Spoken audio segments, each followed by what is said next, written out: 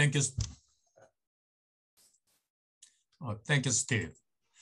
Thank you, everybody in this net who joined this special webinar in honor of the 101st birthday of late General Baek Sun-yeop, who is the real hero and patriot.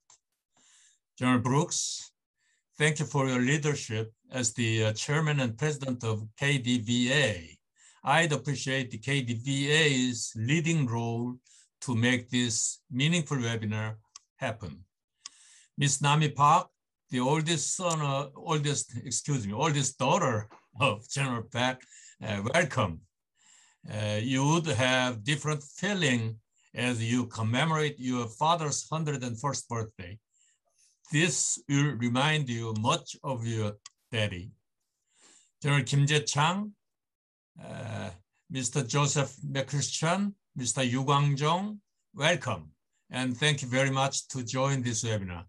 As the speaker to remember General Baek Sun-yeop. I'd also express my sincere appreciation to the audiences.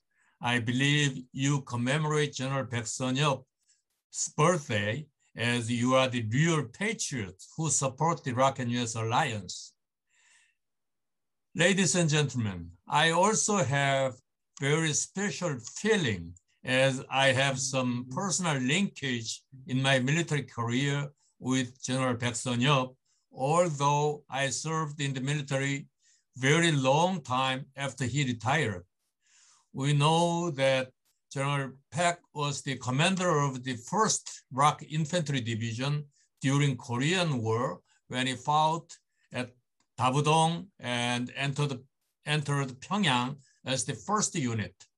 I also have the honor to have commanded ROK 1st ID as the 39th commander in 2004. General Baek was the 2nd Corps commander when it was reactivated during Korean War. I was the 41st commander of the 2nd Corps. When FROCA, 1st ROK Army, was activated in 1954, General Baek was the 1st commander of the unit as the 1st Korean 4-star general. After 55 years from that point, I was the 35th FROCA commander too. General Baek was the 4th chairman of ROK Joint Chiefs of Staff, and I was the 37th chairman of JCS. It is my honor that I shared 4 commanders' positions with General Baek. In every unit, I could find out that the officers and soldiers of the unit thought it honorable to serve in the unit which General Baek commanded.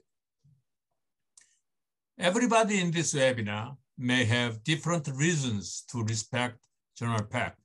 I also have many reasons to respect him. However, let me highlight just 2 of them. First, he was the real warrior.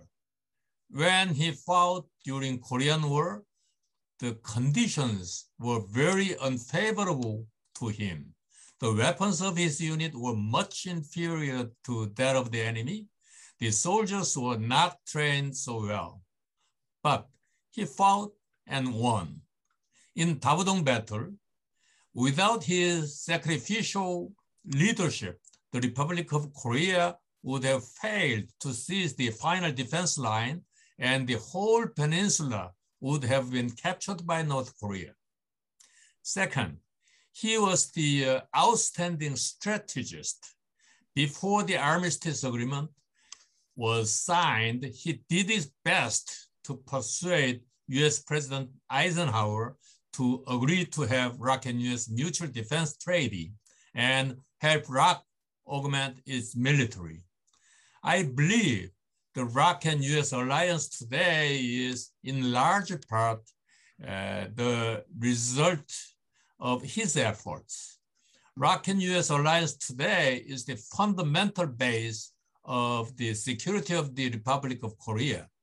It also contributes the stability of the region and the peace of the world. I hope today's webinar contributes to remind General Park's patriotism as well as strengthen the alliance. Welcome again, and thank you very much. We go together, Alliance for the Future. Thank you very much, sir.